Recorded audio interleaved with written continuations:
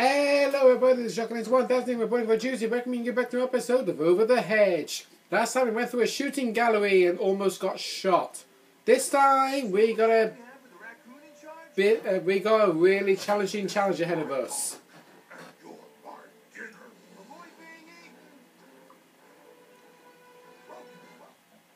Yeah, we got to survive the chase while avoiding obstacles and survive with 80% more health.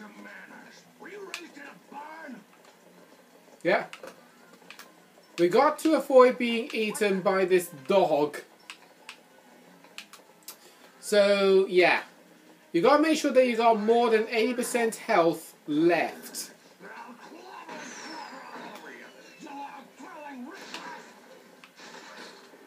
Did he actually get to make out a word he said then? Because I didn't. Yes, okay, so we got a circus hat here. I love this dog because it goes out. You just can't make out a word he says. No, he was raised in the wild.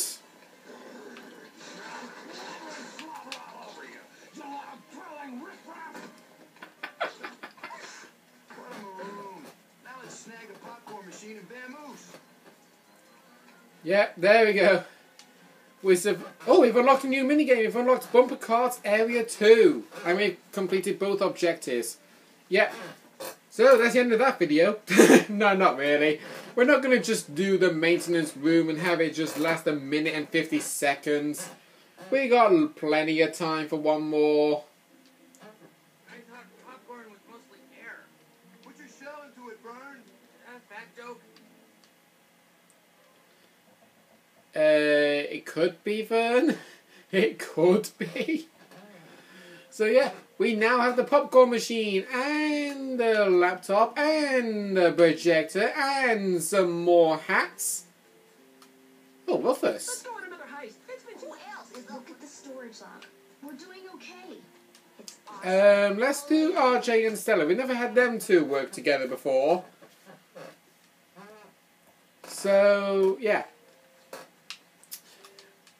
But let's have a look at that new minigame that we unlocked. So it was Bumper Carts Area 2. You remember the controls? A to accelerate, L or R to do a boost, and X to reverse. It's a smaller area this time. And we're using RJ this time.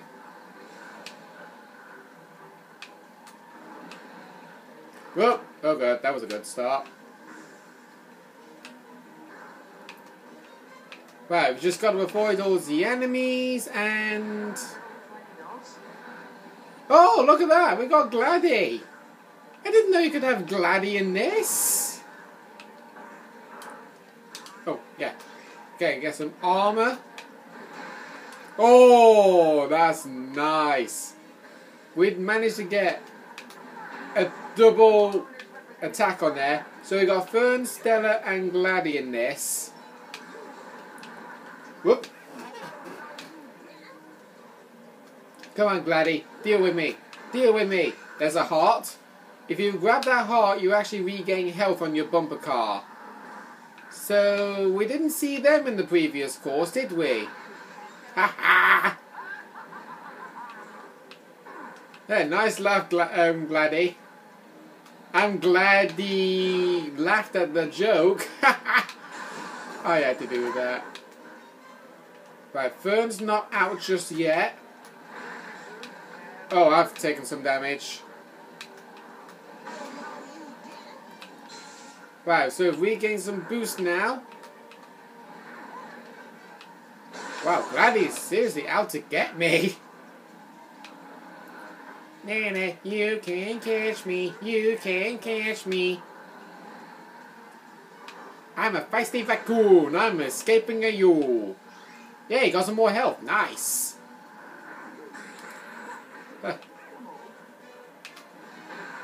Oh, yes, Gladdy's out. And so is Stella. Come on, Fern. Let's do this.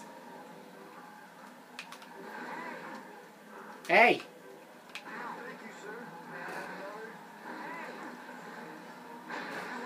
And we win! We win! Alright, let's go back to the woods and let's do the next mission.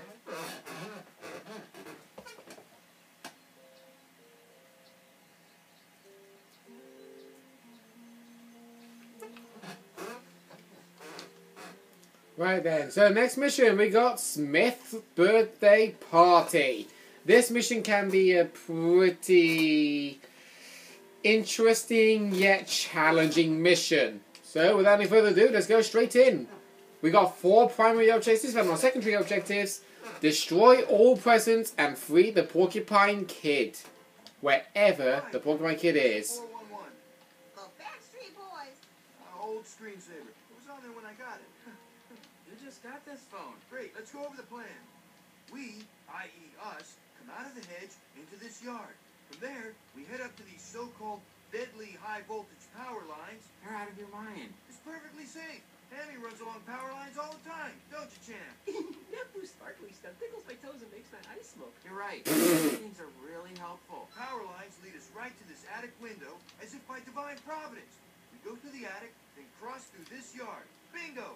We're at the Smith's back door, dead or alive. It's as easy as pie, but without the hassle of burning the crust. Just the image I needed. Burn. A wise raccoon once said that none of us can truly appreciate life until we try extra hard to lose it.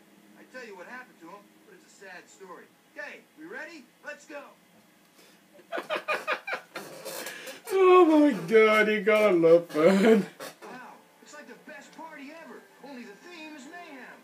Well, you gotta give the humans credit.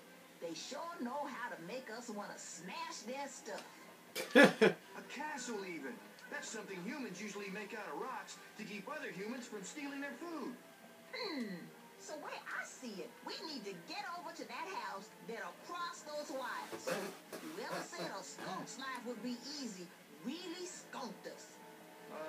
Sorry. Did you just say wires? As in the thin, cabley things that electrocute and such? But first, we gotta get this bridge working.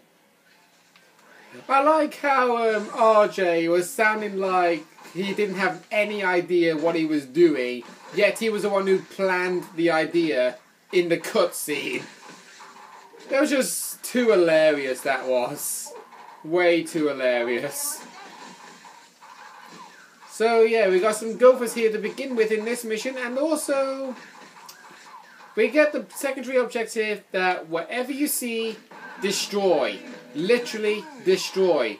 There's a CD in that pianta of a turtle right there, which looks almost like Fern, except it wasn't.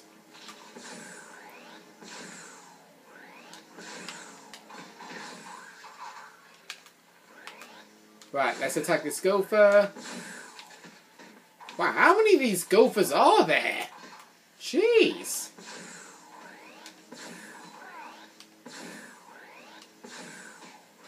There we go. Got rid of all of them now. So now we can proceed forward. We got a little statue here of a turtle. If you pick that up, you can take it over there. That's one statue done. Now you need to get the other statue. Oh, we got a golf club. Hey, look at that. Stella and RJ got matching weapons. Right, so we got the frog statue up there. We got to literally destroy the castle. Not really a nice thing to hear somebody say, but to be honest, we got no choice. Yeah, with the presents, you just have to hit you literally have to hit the presents just once. There we go, we've destroyed all the presents now. I know, I feel a bit guilty doing it, to be honest, because it's somebody's birthday in this mission, and we don't want to, like, literally hurt their feelings. Of course, RJ doesn't care. He doesn't even care about how Fern feels about running on power cables, yet he's actually not the one doing it. Right then, so...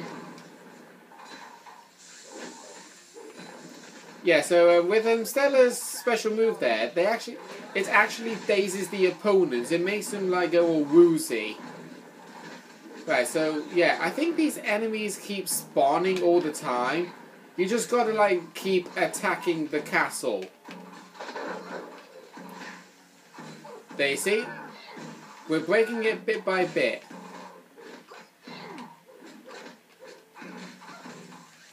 Right, come on. Attack you, attack you, attack you. Bye-bye. Bye-bye.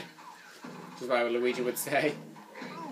Right, so he's dealt with half damage now in a minute, and these enemies really are going straight forward. Whoa! Oh, hat! There's a hat.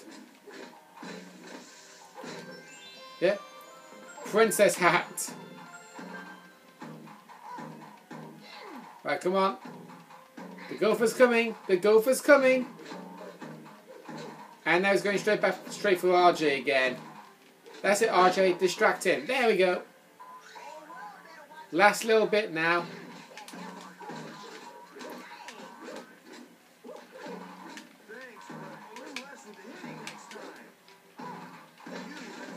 Right, if you just keep doing this, you will be fine.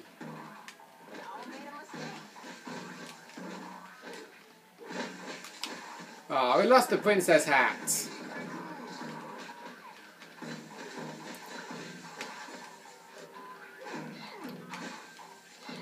Right, there we go. It's almost destroyed. There we go. Now, I'm just going to go straight away and pick up the frog statue and just run. Literally run. Oh god, those rabbits are catching up. Those rabbits are catching up.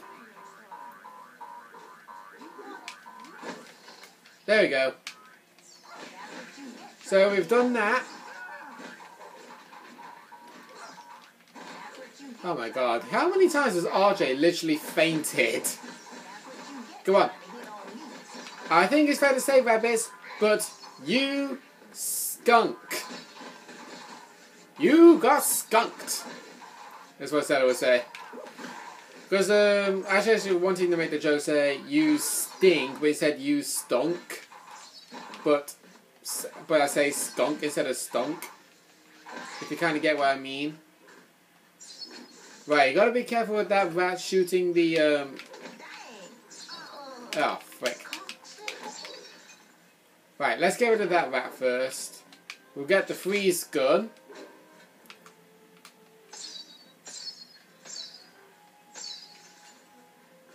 There we go.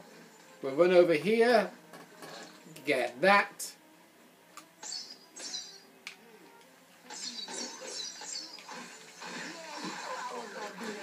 Right, we'll just attack him. Attack him. Wow, is RJ seriously still down? Jeez. Oh, there's still some enemies over there. That's why. Okay, I get it now. Right, there's the porcupine kid. Gotta watch out for that flamingo. Wait, what? What? Okay. We managed to make a porcupine kid run through metal bars. How? That just makes no sense. Right, I'm expecting this cutscene to save RJ's butt. There he is. Took him long enough. So yeah, we got to run along the wires. We got to be careful not to get electrocuted. If you see them coming, just change lanes. You can do a double jump, so you please. Ah, damn it, damn it, damn it. I think both Fern and Hammy would say something funny if they get electrocuted, but I don't know for definite what they say. Right, come on, let's get a move on. Right, did I just say, like, we have the lightning but without the majesty? I literally couldn't tell what he said. There we go, we're doing fine at the minute. We're just leaving RJ in the dust. Oh, CD! CD! That's how you get that, by the way.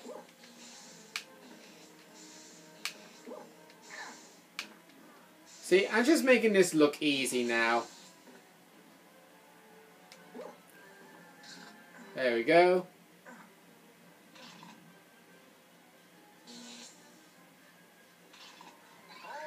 Yeah, you can't catch up with me.